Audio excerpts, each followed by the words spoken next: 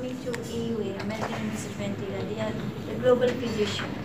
For example, if you are studying in India, you will be only practicing in India. If you're going coming to AUA, you are a global physician. That means you are practicing in US 15 states, Canada, UK, and if you want to come back to India, a medical council of India has approved the AUA, so they can come back and practice India also. So you are not only limited to India, you are ready to practice anywhere in the world.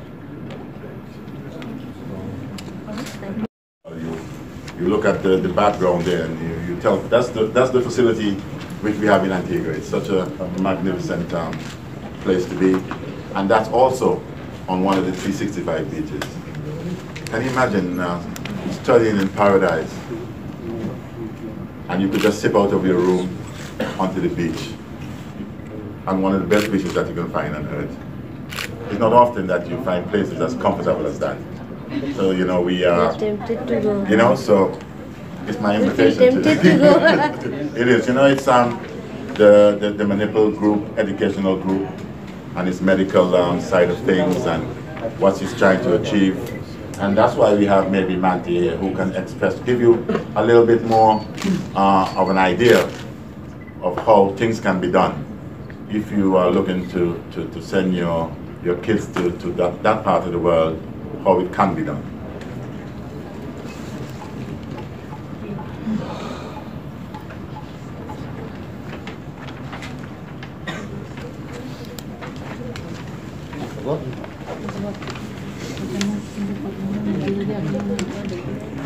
Back to us in a very big way, and it goes to show you the cycle of the sport, that we do not remain one place forever.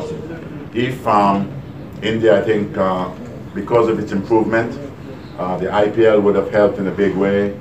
The money is made in India. The people that goes to matches in India would have been of great help. So it was given Indian cricket, in my opinion, the substance that it needs to be where it's at now. They are a very good team. It's the team to beat. And even though it's the team to beat, India still got some work to do by winning overseas on a much regular basis, like Australia and England. They're done in the West Indies quite easily, but there are still some grounds to cover, and you're making that improvement to do so. So 2019 World Cup is coming. So in your view or in your observation, which team has the most potentiality to win the World Cup 2019? I've always felt England, with its all-around ability. It's going to be played in their country, and I've always felt that they had a team that was well balanced, but for some reason they always fall short. We saw that in the Champions Trophy in England. Pakistan, a team which I do some mentoring as well, and the enormous talent in these teams. The Pakistans, you can never ever count Australia out, never ever count England out, never count India for that matter. There's 4 or 5 teams who have got the ability to win it on the day if everything clicks. What about West Indies? I'm hoping we get lucky. But there's lots of talent there. Our form haven't really shown us at present, if that's fair to say. But never ever count because of that talent.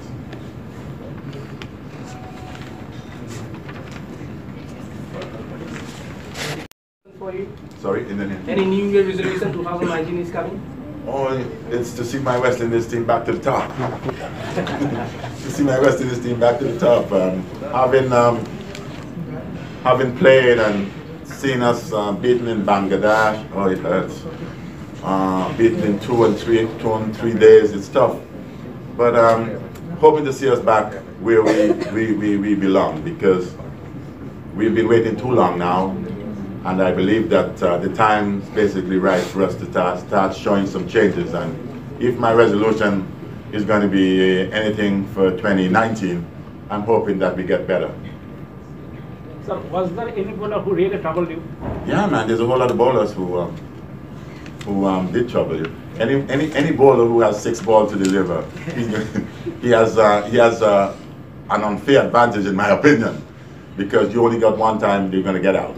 And he has 6 deliveries, so But when he first came to India, it wasn't about maybe the pace attack which you have now. In 1974, it was about the 4 best spinners in the world. Bishan Singh Bedi, you had Irapali Prasanna, you had Chandrasekhar, and Venkataraghavan.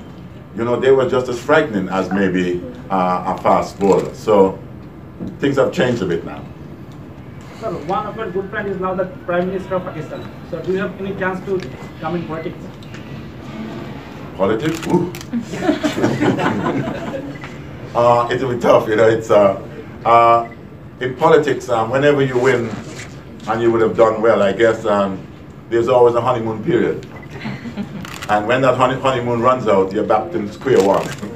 And because of those reasons, politics has always been a very ticklish subject for me. It's always been very, you're not quite sure what's going to happen next, because people are so hard to please. And to please everyone, it's tough. It's a tough task. I do not envy Imran at all for being in that position. I do not envy him at all.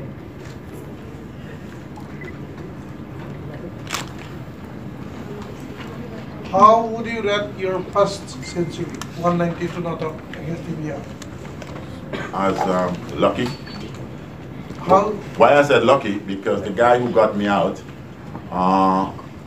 in a couple of the matches, in the first test match that we played in Bangalore, was Chandrasekhar. And apparently, thank God that he missed the second test match through injury, and I prevailed. So I thank him.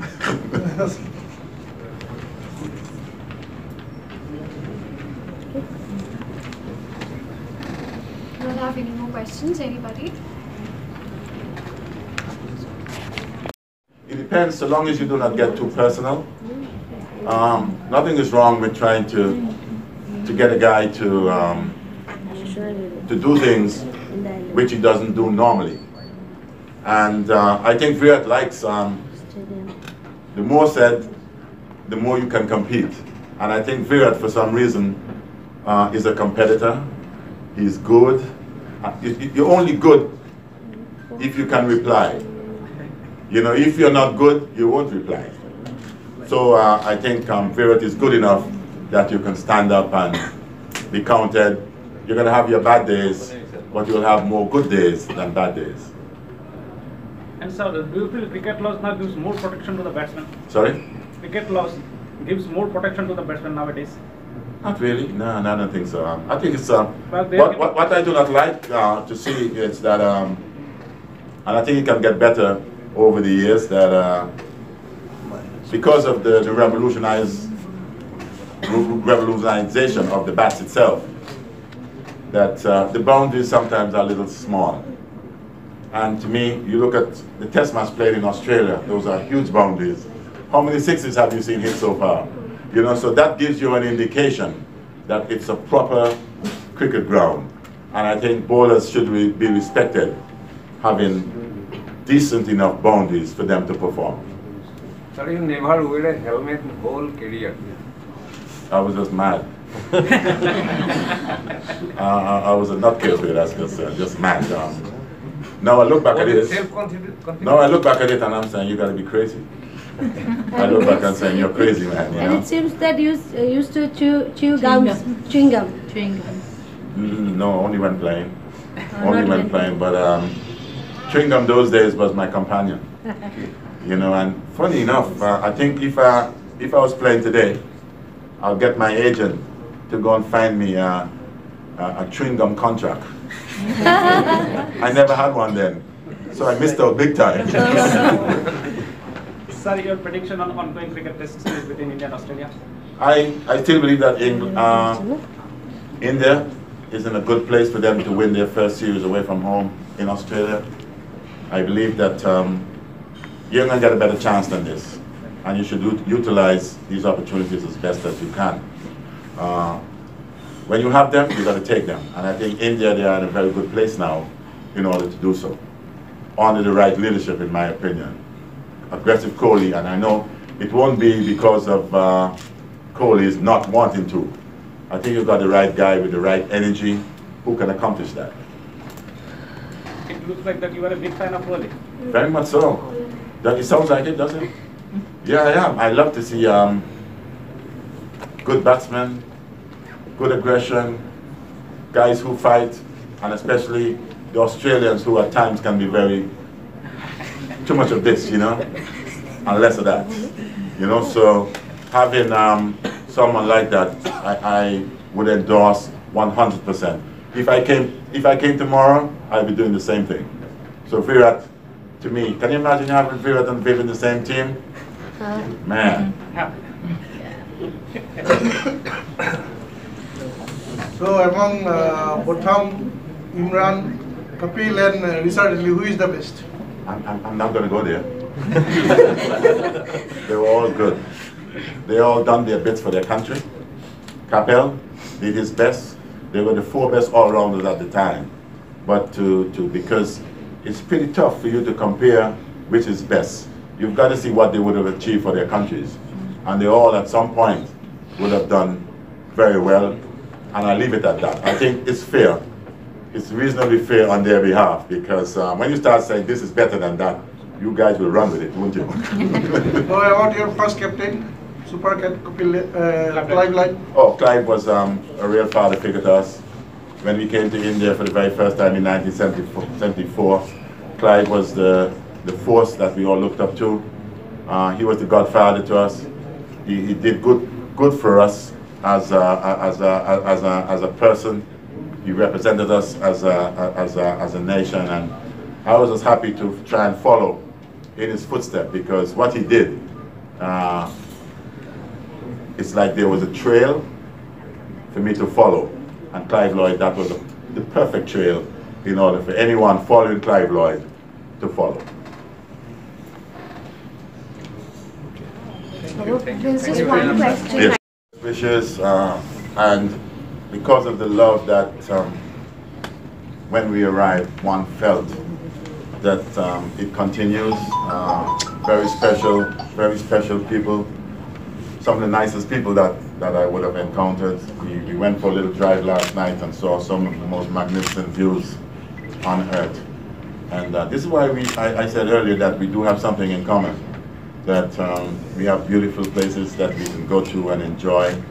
And just to be here in this part of the world, Assam itself, I'm going to take some tea back home to my friends, let them know that you'll be drinking the best tea on earth. And just letting them know that the special things that you have here, the weather, you couldn't ask for. Breathing in is just very special. And as I said, coming from other parts of India and then coming here, It's different. it was just totally different. The weather, the conditions, and in the nights, the coolness of the breeze. Wow, it's, it could be slightly compared to where I live at home. You know, as I said, we do have something in common, and I do appreciate seeing beautiful places. And coming here, it's been special also. Sir, you played World Cup football also. Do you follow? Just qualifying matches, yeah. Yeah. I love my soccer. I love my football. Yeah. Do you And follow it now? Josh, who is here with me, we are Liverpool supporters. Sir, there was an episode when you played for Somerset. You played for Somerset. That's there right, was yeah. an episode, sir. Some bowler came to you and slays you. Sir, was that true? Well, every now and again you get some bowlers who can be naughty and say things that sometimes, and I can remember myself and Ian Botham. Yeah. So Ian Botham, we went out one night and we did some things that we weren't supposed to do as sportsmen. We had one drink too many, and apparently had us to play the next day. Didn't feel all that well. Went out and played against a team called the Morgan, and there was a fast bowler at the time who felt maybe because of what we had that night before, one drink too many, decided that he was going to take me on, and he bowled like 3 deliveries, and because of the night which we had, I did not see any. You missed the line. I missed everything. Yeah. And maybe because, and then he got a little cheeky, he said things to this effect that, he said, "Hey Viv, the ball, he's telling me now of what I'm receiving. The ball, it's whatever ounces. And that's the sort of stuff, if you're a competitor, that you need to hear. And the ground which he played on in Taunton was a very small ground, and to the back of the ground there's a river that runs, and every now and again you'll get some folks doing some casual fishing.